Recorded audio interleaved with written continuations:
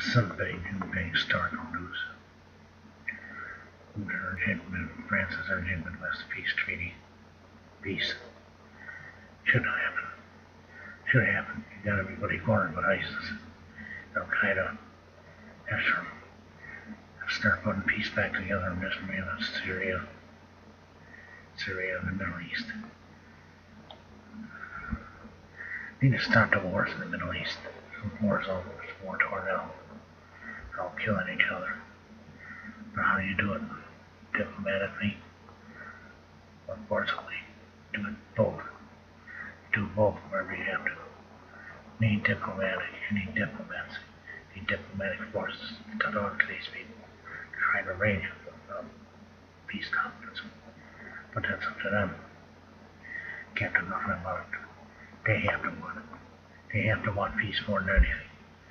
And I don't think Syria does. I don't think Iran does. I think Iran is looking to spread its wings. Yeah, just by the way they talk